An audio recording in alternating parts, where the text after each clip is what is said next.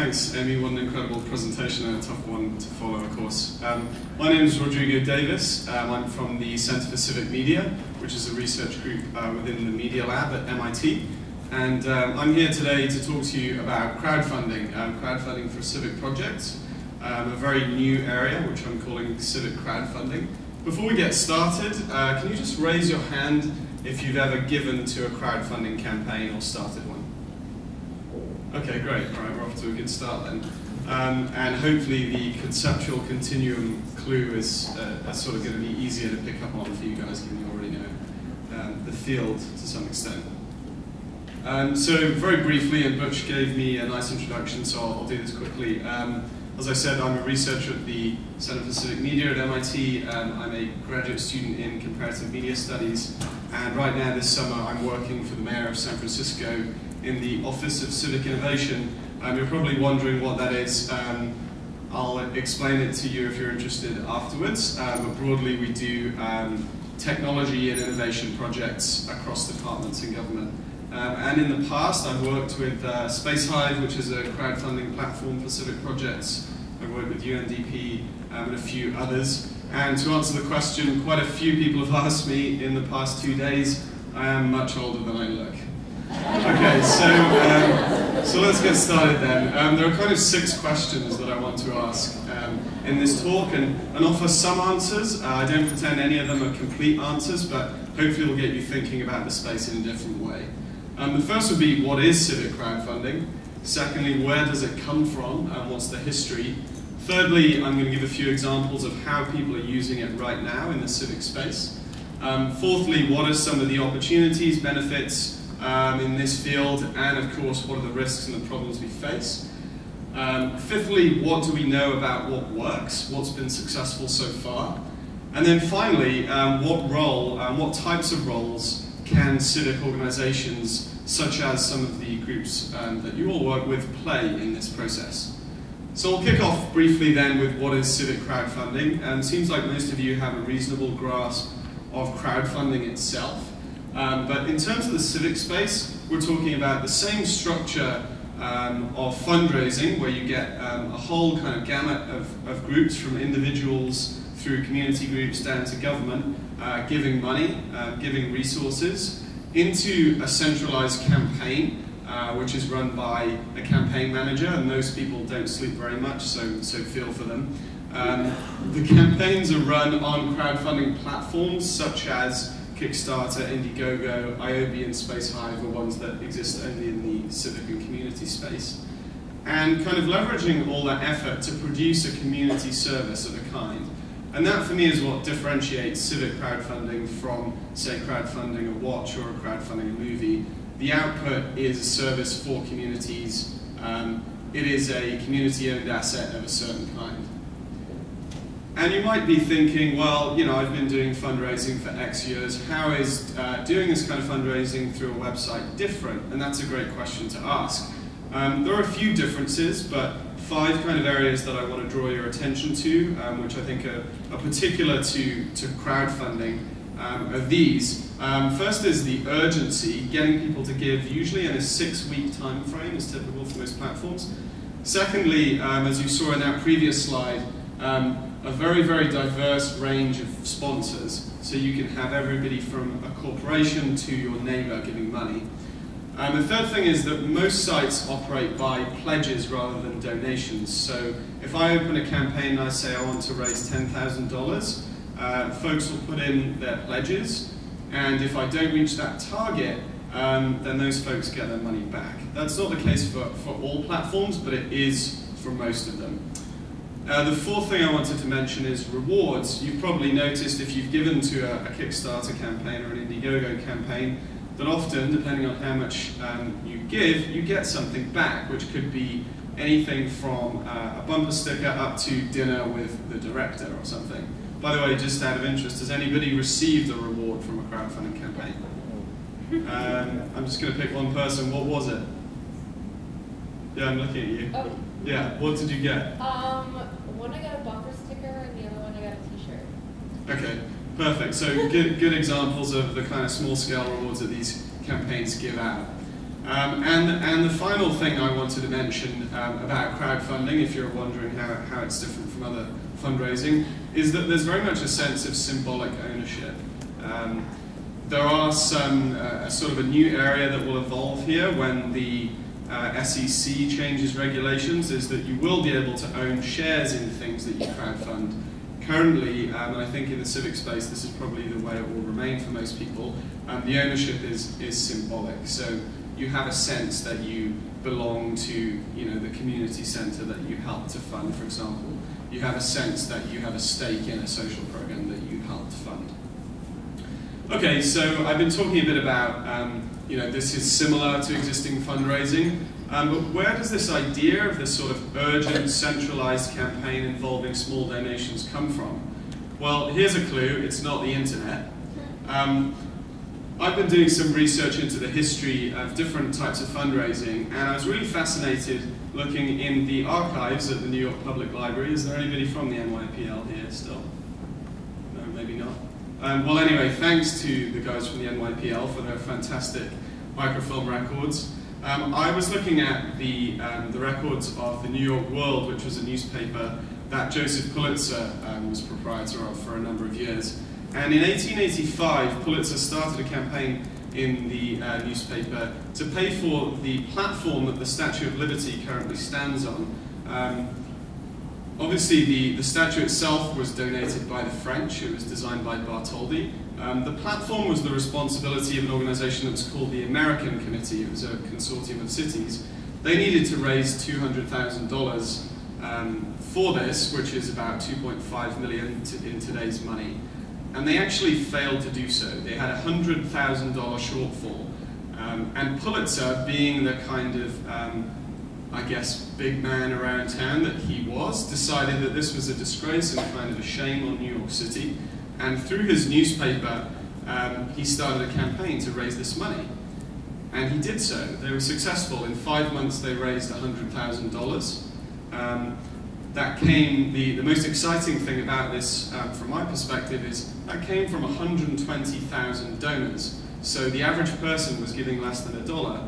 And if you look at the archives of the newspaper, they were chronicling that on a daily basis. You had letters from readers saying, my son or daughter is pledging 20 cents to this campaign. Really incredible exercise, and one that I think helps humble anybody who is super excited about the power of crowdfunding on the internet into realizing that this is something that people are very good at doing. The communities are very good at raising money for themselves and inspiring others to help them along the way. Okay, so how are people using it now? Now that they have the internet and they have some of the benefits of being able to reach more people more quickly and process payments more easily than it would be if you were collecting in a basket and taking them in, in a cash bag to the bank.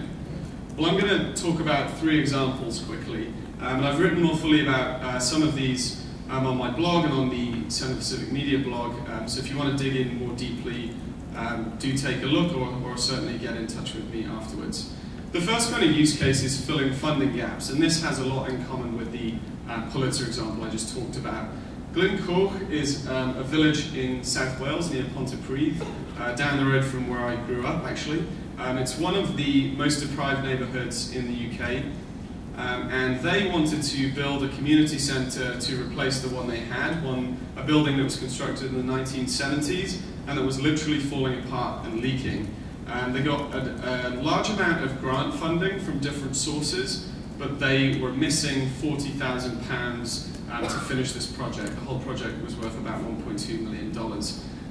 And they ran a campaign on Space Hive, the platform that I worked for a time. I wasn't working there when this campaign happened. I was actually inspired to work with them by this campaign. And they were able to secure this money through a process that was entirely owned by the community. The community, as it happens now, run the centre. Although there was government funding, it is community managed and owned.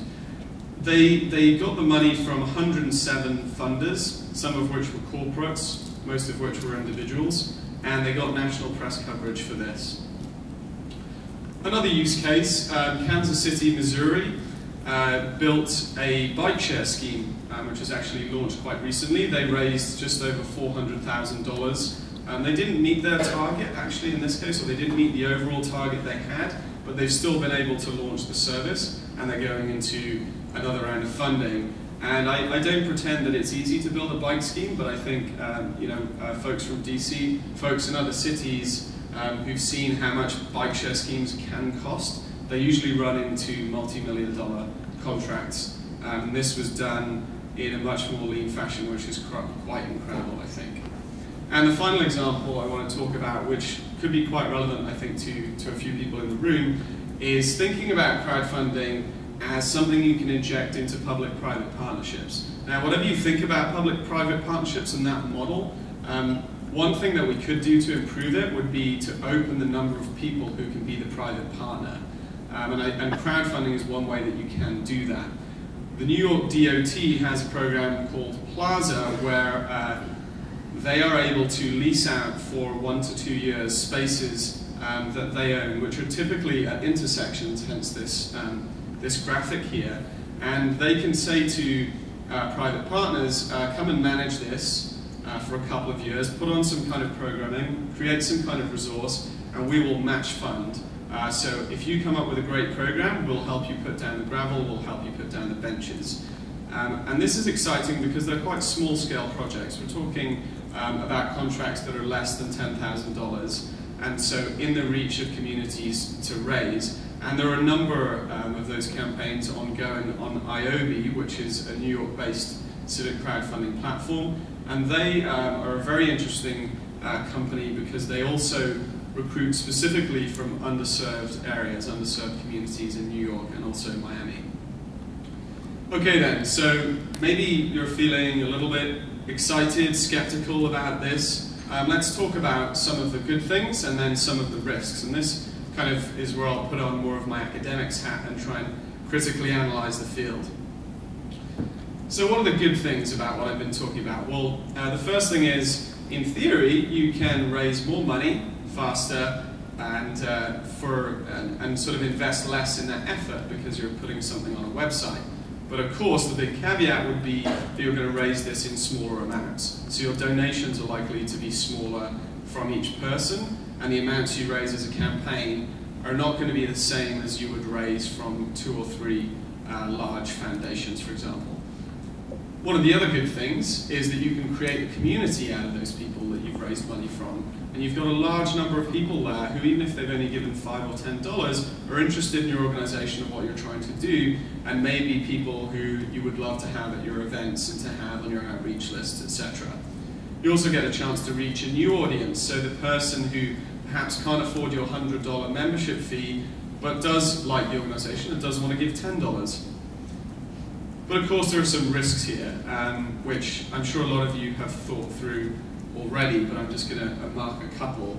And I think these are especially important in the civic space and when we talk about anything that involves government or something that is quasi-public. The first would be, how do we ensure this is fair? How do we ensure that it's not just the better off communities that benefit from this because they're better able to perhaps ask for money, there's more disposable income in their communities. And that's a question I'm looking at MIT, trying to figure out who is benefiting from these kinds of schemes so far and how can we enlarge that pool. The other thing I want to mention is sustainability. We're all here to talk and think about sustainability. Here, crowdfunding campaigns are typically quite short-lived in terms of the time that they take, and often they can be quite short-lived in terms of the sort of spending plan. So maybe we're trying to raise money for something we're going to launch, so what happens afterwards? And I think there's a lot of work to be done there. And then the final thing is fulfillment. You've given money to something, how can you be sure that it's going to be delivered? And that's a question that a lot of crowdfunding websites have run into, and there have been a number of quite prominent cases of people not delivering. And so if you're a civic organization thinking about running a campaign, you have to think about how will you communicate to others that you can deliver what you promised. Okay, so briefly then, what works? What do we think makes a good campaign? And this is certainly not an exhaustive list, but I just want to mention a few things. Firstly, be very clear about what you're asking for. People need to know exactly what the money is going to be spent on. Secondly, you need to pre-build the support, so you don't just book it and people come. You tell people before you open the campaign that this is something you want to do. And perhaps if you have an existing kind of fundraising strategy, this is something that you can kind of give people a heads up that it's coming. Because when you get that campaign started, you need momentum. You need to be able to sustain people's interest throughout the 6 weeks or however long you're running it for. And of course, to do that, you need exposure. We're all competing in an attention economy, especially online, and crowdfunding campaigns that succeed tend to get media coverage, whether that is the media you generate yourselves, giving people updates on what you're doing, or whether that's in the kind of media partners you traditionally reach out to. And then finally, kind of picking up the point I made just on the previous slide, you need to be able to win people's trust. You need the endorsement of people who can guarantee that you will deliver on what you said you would.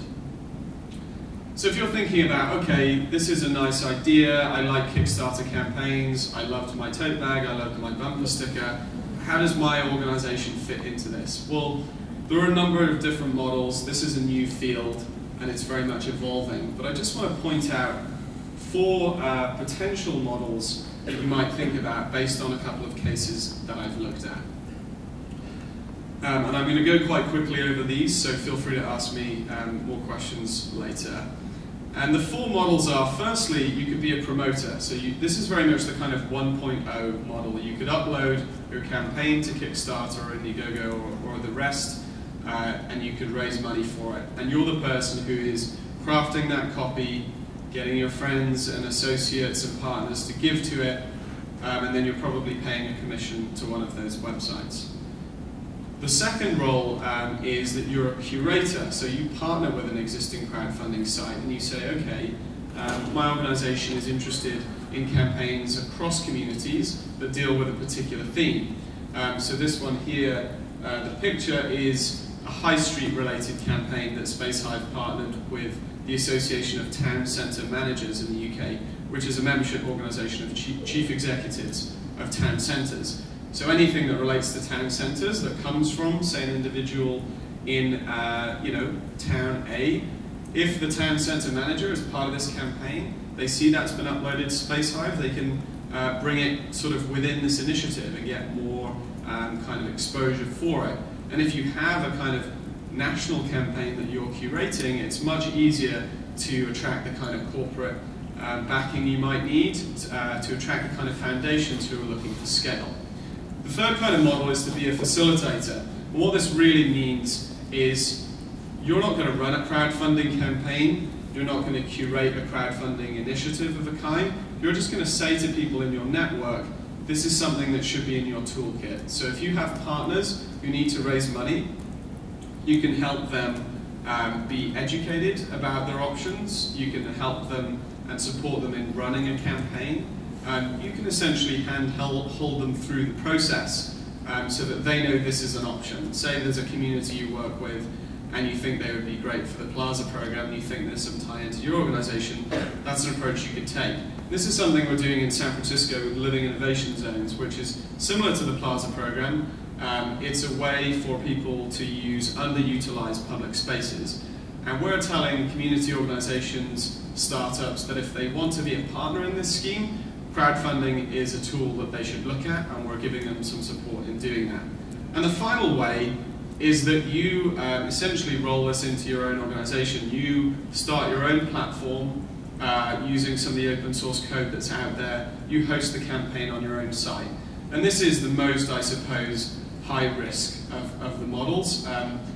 One sort of prominent example I've seen is the Long Now Salon, which is a sort of a think tank based in San Francisco in the Bay Area, which is raising money for a library, a salon that it has. And it's currently raised about half of a $500,000 target.